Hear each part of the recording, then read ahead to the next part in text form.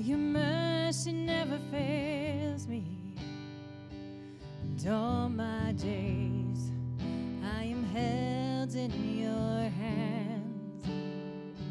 From the moment that I wake up until I lay my head, oh, I will sing of the goodness of God.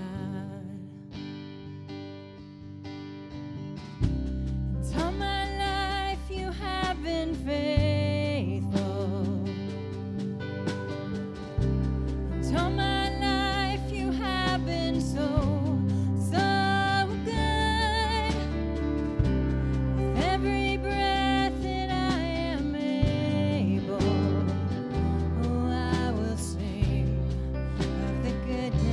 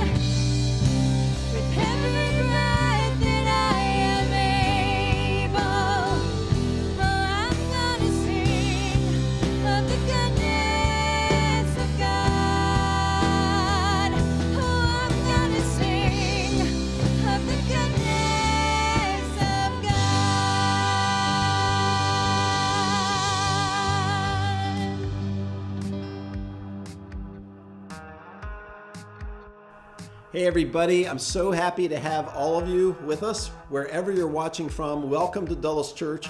I'm our host today, and I want to just start before we get to the message with a few quick updates. And the very first thing is a thank you. So many of you give back to God financially here at Dulles Church. I found out from our bookkeeper just a few days ago that December's giving in 2020 exceeded the years before. Thank you for your special contributions. And just a little bit of context. This may be new for some of you. I mentioned to somebody the week before Christmas Eve that our production cost for the big screen in the parking lot and the drive-in that we were going to do, our total cost was around $3,800. And they sort of gasped and they were like, wait a minute, what?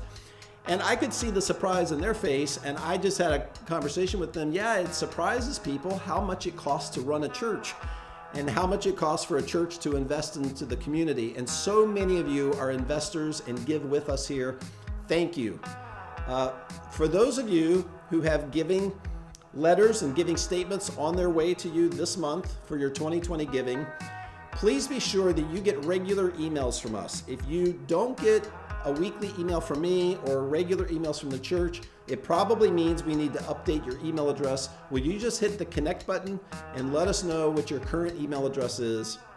And we will be sure to email you in the coming days, the coming week, or 10 days or so, your 2020 giving statement. Okay, also a reminder that our merch is available for one more day. I think today actually is the last day. I shouldn't say I think, but I think today is it for our winter merchandise here at Dulles Church. So you can click the link here if you're watching live, or you can go to our website for information about how to get your winter gear from Dulles Church. One more thing, and that is our Super Bowl chili kits.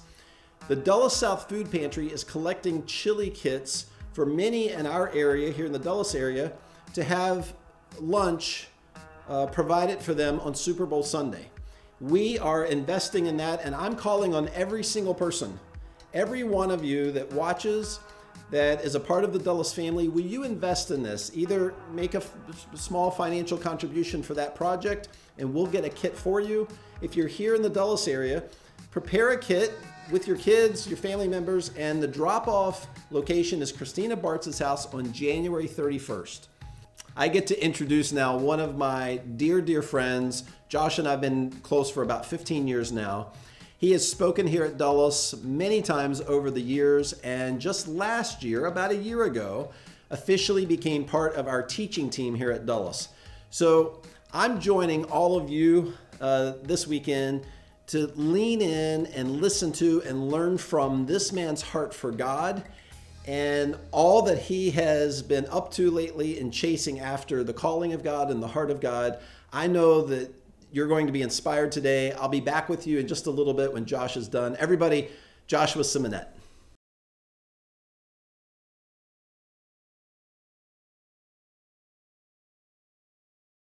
DCC is so good to be with you this weekend. Excited to be sharing with you. You know what? I'm actually going to take my glasses off this time. I can't seem to get the lighting right. It always just has this glare, and I don't want there to be a distraction. But as I was saying, I'm excited to be sharing with you, and we're going to zoom in on Mark chapter 10. So we'll get there in just a moment. But before we do that, hey, just wanted to remind you, in case you didn't know, or tell you again that, hey, we're honoring, celebrating a great man this weekend, Dr. Martin Luther King Jr. And Dr. King sacrificed his life, literally, for his calling. And he was a modern day prophet. And one of the reasons why I say he was a modern day prophet, if you've studied the prophets at all or know anything about the prophets in the Bible, they literally had one job. And that job was holding people accountable to God's commands. Now, wasn't a very popular job, very sexy job, wasn't too many people signing up, you know, for that job. And the prophets sometimes were on the run or in hiding because of what message they had to share from God. But here's the thing. If we're honest, speaking of prophets holding people accountable to God's commands, like, we don't love to be held accountable. Like, if we're just being honest, what we love is to do what we feel, when we feel, how we feel like doing it, right? Why? Because that makes us more comfortable. But many times the prophet's message was directly aimed at comfort. It was directly aimed to disrupt that comfort. And I think many of the things that Dr. King said, looking back upon it, were aimed at discomfort. They was similar type messages. And one of those I think is relevant for us this weekend, given what I want to share with you. And I just want to just share a snippet from letters from a Birmingham jail, which Dr. King wrote April 16th, 1963. And if you have not read that, I want to encourage you to find a few moments to read it. And Dr. King is addressing clergy in this letter specifically, but I would say a secondary audience would be anyone who is a Jesus follower. I would say a tertiary audience would be just any decent person. But here's what Dr. King said. He said, "I am disappointed with the white moderate." Now, you got to understand that the white moderate was not the extremists, was not the KKK, it was not the white supremacists. For the most part, these were decent people. For the most part, these were at least people of goodwill. And here is what he said to this group, or here's a snippet of what he said. He said several things, but he said, "Shallow understanding from people of goodwill is more frustrating than absolute misunderstanding from people of ill will. Lukewarm acceptance is much more bewildering than outright rejection." Basically, what Dr. King is saying here is that the real enemy is not the extremist. It's not the person who is outwardly hateful. It's not the person who is participating in violence, not being an intimidator, but it's the person who is comfortably in the middle, the moderate person. Those who are basically insulated to a certain extent. Decent people, but also shallow people. People, let me take it a step further, who prioritize comfort over a calling to a higher mission. People who only want order to be achieved comfortably. People who just say, let's pray for peace in the time of civil unrest. Now, there isn't anything wrong with praying for peace, but we must understand and not be shallow in our understanding that peace is a byproduct of justice. And justice requires a greater sacrifice, often discomfort. And I should just tell you that following Jesus is not comfortable.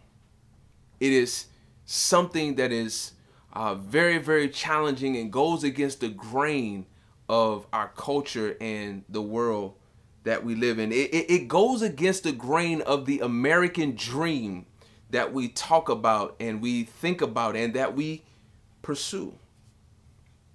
It goes against this comfortable life.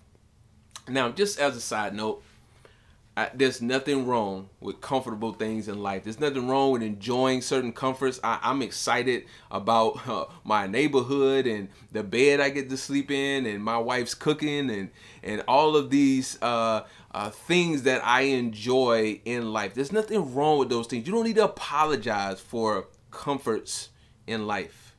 But here's the thing. When you make those things priority, when you make those things, for all intents and purposes, your God, that's where the problem lies, because it gets in the way. In the way of what? What am I talking about? Well, let's transition to Mark chapter number 10. with those thoughts in mind as we continue this series that you've been in called First Things First. I want to talk this weekend using a simple subject for my message: calling over comfort. Calling over comfort. One of the recorders of Jesus's earthly ministry is a guy named Mark. And Mark shares a story of an affluent person that two other gospel writers, both Luke and Matthew, record the same story. And it's about this guy that is known as a rich young ruler. He's someone of importance and he's someone of influence. Now, we don't know what his age is. We don't know what his occupation is. We just know he's an affluent person. And when they say young, I mean, in the Jewish context, like, you were considered young until you were like 40 years old, which is encouraging to me as I've, crossed over into 40 a couple of years. So still feeling pretty young myself. But he's a rich, young, influential person is what we know. And here's the context. All right. So he runs into Jesus. He kneels before him because he obviously knows that this is Jesus. He's supposed to be the Son of God. And he also knows a little bit about the gospel message. He knows a little bit about the scriptures because he knows that eternal life is the inheritance that God has promised. And then he asks Jesus a simple question. He just says, what should I do to inherit eternal life, right? Reasonable, simple question, right? Jesus says, keep the commandments. He lists a few of the commandments. And it's almost like you can feel the excitement. You can feel the validation that the rich young ruler has in his response to Jesus. He's like, yo, okay, cool. Like, I got that. Like, I've been doing that. I've been keeping the command. As a matter of fact, I've been doing that since I was a shorty. So I'm good on that. Is there anything else? And then we pick it up in verse 21 and verse 22, just two verses. And here's what it says. Looking at him, Jesus loved him and said to him, you lack one thing. Go sell all you have and give it to the poor, and you will have treasure in heaven. Then come follow me. But he was dismayed by this demand, and he went away grieving because he had many possessions. He had a bunch of stuff, y'all. Listen, I can only imagine how disappointed this guy must have felt. I can only imagine how crushed he feels. The reason is because he obviously had different expectations. I mean, he goes from like, yes, I'm keeping the commandments. I'm good on that. Matter of fact, I've been doing that for a while since I was young, to the air being sucked out of him because of what else Jesus said he needed to do. You see, he wanted to follow Jesus only in a way that was comfortable to him. And I gather that the rich young ruler was probably a good person. He was decent. He was reasonable. I mean, seemingly loved God. He knew his commandments. He followed them. But he was still shallow in his understanding of what it meant to pursue God. The conversation reveals his priorities. It also reveals Jesus's priorities. And we can obviously see that they were incongruent. What was first to the rich young ruler, what was priority for him, was his possessions and things he had accomplished and his network and his net worth and all of those things. And he left grieving because Jesus just asked him to give all of that up. I can't imagine how hard he might have worked. I mean, even if he hadn't worked for it, and let's just say he had rich parents and he inherited it, I mean, to just give all of that up to the poor, people you don't even know, people who hadn't earned it, or I mean, for what? For what reason, Jesus? I mean, I can understand why he might have been a little bit perplexed. But I got one point for us this weekend, and just one point for you to consider. You see, what Jesus calls his disciples, people who are going to follow him, people who are going to say that, hey, I'm a Christian. When you're going to follow Jesus, you're signing up for an uncomfortable mission. And I just want to sum that uncomfortable mission or this discomfort up it with one word. It's called sacrifice. So the question for you this weekend is, are you willing to sacrifice the life you prefer versus the life Jesus demands? The life you prefer versus the life Jesus demands. Here's the thing. I'm just going to be straight up honest with you. My dad called me this past week, after we had seen what we had seen in the nation's capital and all of the things that have been transpiring. My dad called me, as he always does, to check in, see how things are going, see how I'm thinking, how I'm processing. And I told my dad, I said, Dad, you know what? If it was up to me and there was no consequence, I would pack my family up and I would go somewhere far away.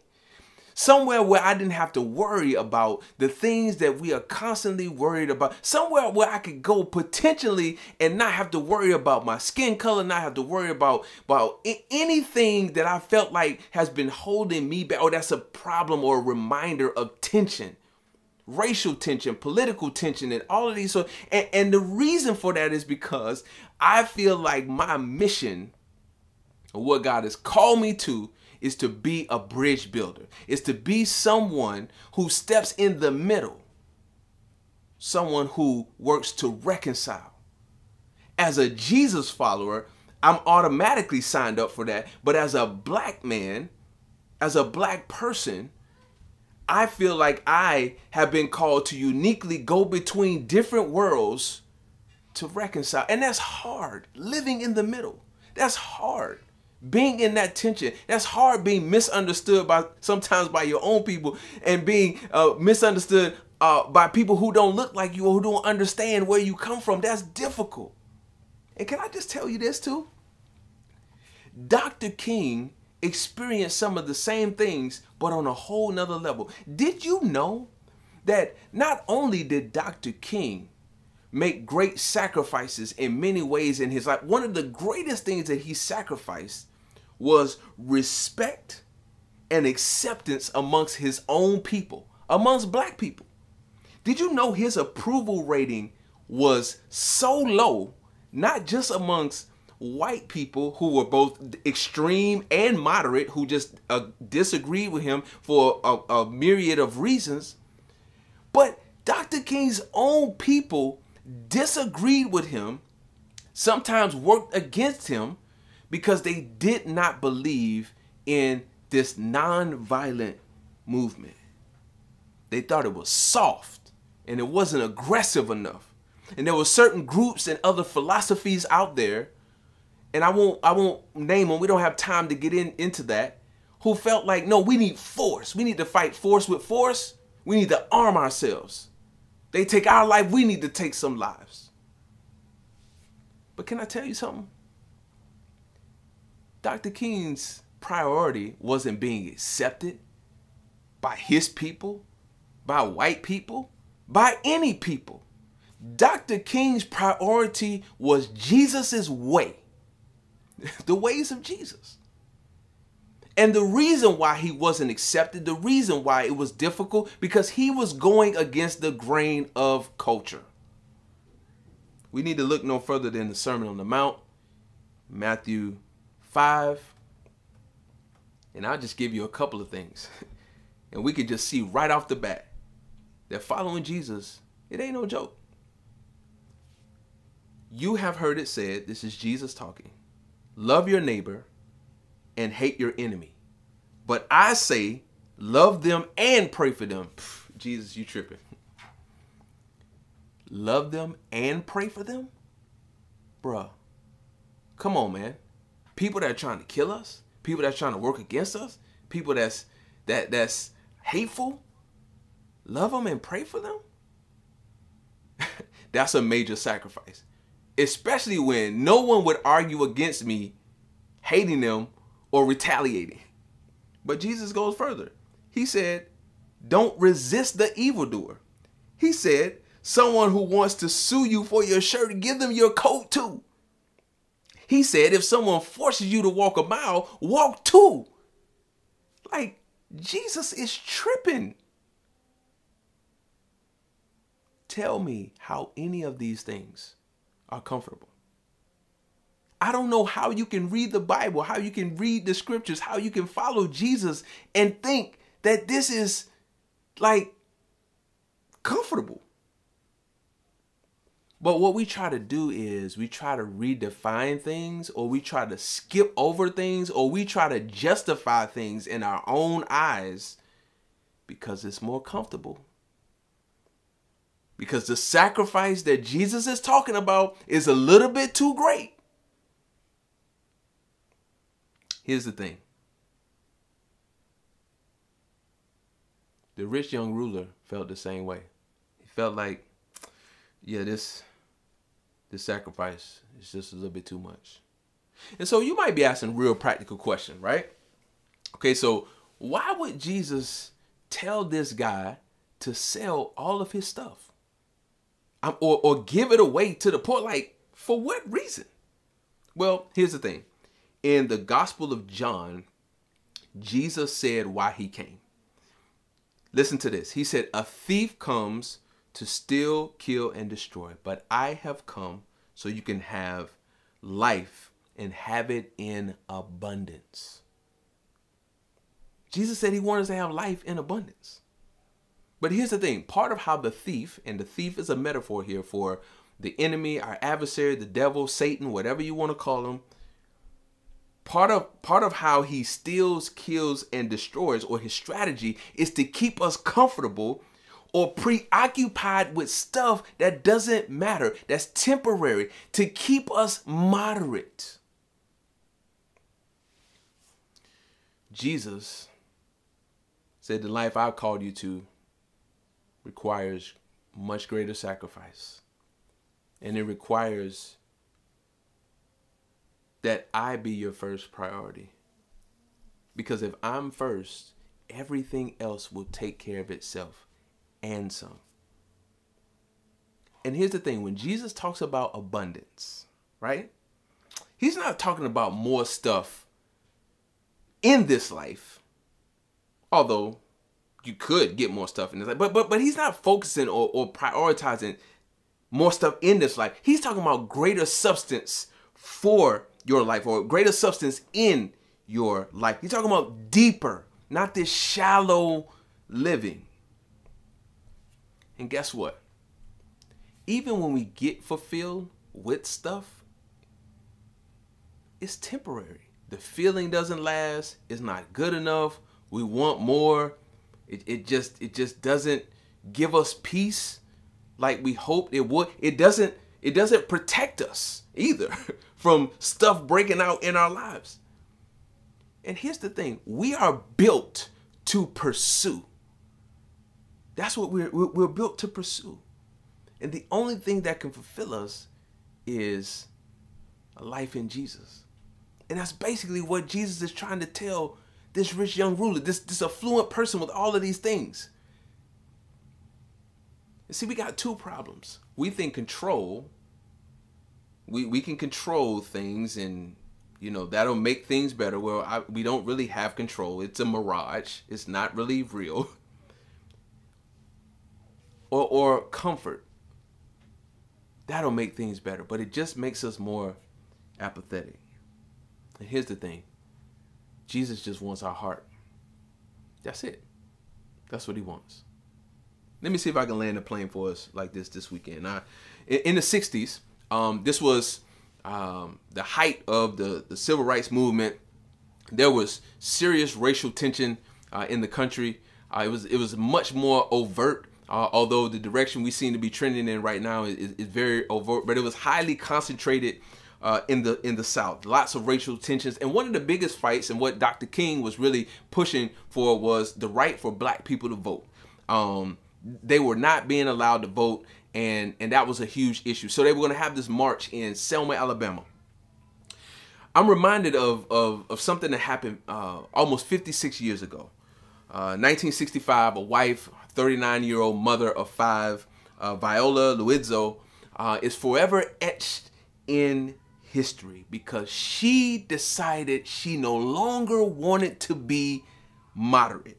She was one of those people comfortably in the middle, far removed, but she decided, I don't want to be moderate. So she drove from Detroit, Michigan, all the way to Alabama, Selma, Alabama, to join blacks in a fight that was not really her fight. At least that's what she was told.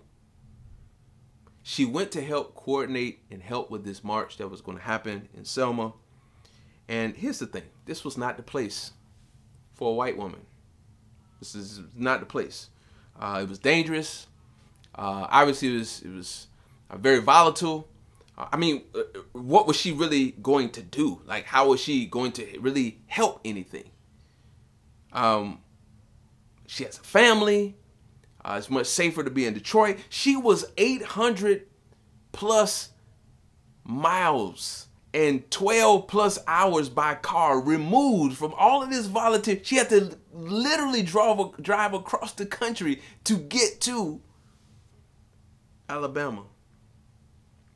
When Viola left Detroit, her family did not know that that would be the last time that they would see her alive. KKK members saw Viola driving her car with a 19-year-old black man named Leroy Moton, and they shot her in the head twice. Leroy Moton played dead in the car so that he wouldn't be killed as well. You know, Viola's husband warned her. He said, Viola, you know, this is not your fight. This has nothing to do with you. Your life is here. There's nothing going on in Alabama that should concern you. And she said, you know what? You're right. It isn't my fight. It's everybody's fight. And Viola's daughter would later say that Mom believed Jesus when he said, suffering and needy are our people. Viola was said to be the only white woman to die in the civil rights movement, and I sometimes think about her husband's words because they were rational. I mean, they were legitimate concerns. Yes, for her safety, for her future, for her life. And no one could really argue against those things. Just like I can make an argument for the rich young ruler's concern about all that he had accomplished or all that he had that Jesus was asking him to give away. But what it highlights is our need for control and comfort because it's easier. Because the sacrifice that Jesus is calling us to, a little bit more than we want to give sometimes. And it makes sense to push back because who wants to be uncomfortable? Nobody's signing up for that. My good friend, best-selling author and pastor Mark Batterson, I love the way that he puts this. He says, we follow Jesus to the point of inconvenience, and I added discomfort. See, the rich young ruler, he didn't get that Jesus didn't really care about his stuff. He wasn't concerned about his possessions. He wasn't concerned about his influence, his network, who he was, what he had to. He was concerned about his heart because he knew that if he prioritized the right things and he made Jesus a priority, everything else would take care of itself. And so I'm wondering this weekend, where's your heart? Because where your heart is, that's where your treasure is also. And what Jesus is concerned with is your heart. And he's called us, those of us who want to follow him, to do some tough things. But what he has for us is greater than anything we could ever have in this life. So he's calling us out of the middle. He's calling us out of that comfortable place. He's calling us to sacrifice, because Jesus himself sacrificed. He said, God, not my will, but your will be done, when it was time for him to go to the cross and make the ultimate sacrifice for us. So my challenge to you this weekend, whether you're considering following Jesus, you're thinking about it, you're processing, or you're confused about it, or whether you already say that you've been following him, I just want everybody to be on the same page to know it's going to be a great sacrifice. But in the end, it's greater than anything we can ever have here on this earth, because Jesus promised us more. He promised us treasures in heaven. Let's pray. God, we thank you so much for this day. We thank you for just how you challenged us. God, all of us have stuff in our lives, things going on that maybe we're not happy with or we wish would be better. God, help us to pay attention to those things. You might be calling us out of the middle. You might be calling us out of that moderate place. And God, give us the courage to sacrifice and to pursue you, whatever it may cost, to give our heart completely to you. God, we thank you for all that you have done, all that you are doing, and all that you will do. It's in Jesus' name we pray. Amen. Hey, God bless. Until next time.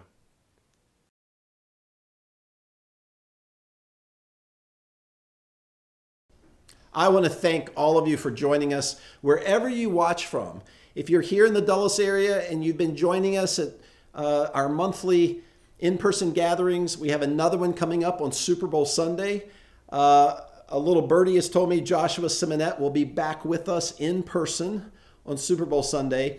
We'll be online that week, just like normal. I'll look to see a lot of you online this week in various forums. Have a great week, everybody. We'll see you right back here online in 1 week.